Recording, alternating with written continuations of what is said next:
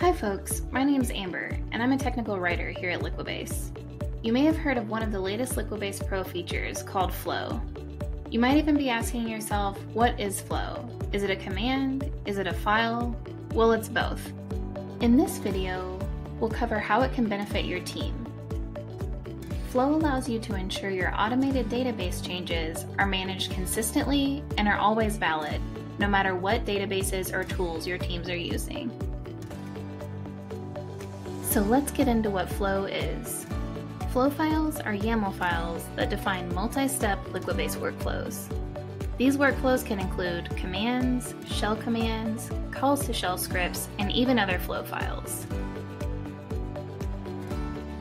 Once built, Flow files can be implemented across teams by providing the appropriate runtime properties, and then this is where the command part comes in. You can use the Liquibase Flow command to call on the Flow file from your work environment. So no matter where your team members are, they can call on the same Flow file in their environment. This creates a flexible, secure way to implement consistent, automated database changes from a single source. You'll be able to trace all changes back to this file through the development lifecycle. The other cool thing about this new feature is that flows are compatible with Amazon S3. To put this into perspective, let's say you want one team to manage a flow file and a check settings file, and then you want another team to manage a properties file.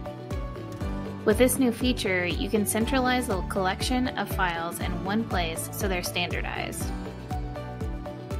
Requiring all team members to store a copy of these files locally is a thing of the past now.